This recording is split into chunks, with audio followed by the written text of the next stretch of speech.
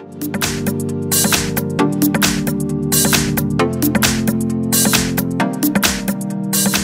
I have Samsung Galaxy Note 10 and let me show you how to enter here the safe mode on the following device. So at the very beginning, let's use the upper bar, use the power icon and choose here the power off. You need to hold down the power off for a couple of seconds until the safe mode pops up. Now let's tap on safe mode and let's wait until your device boots into the safe mode.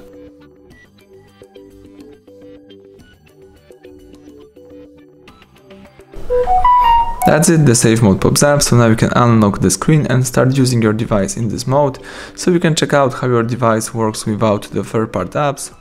As you can see, some of the apps are disabled, and if you would like to go back to previous version, just use the power icon again, tap restart, choose restart again, and let's simply wait a couple of seconds.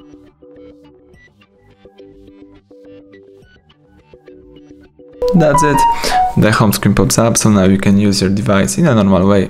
Thank you for watching, please subscribe our channel, leave thumbs up under the video.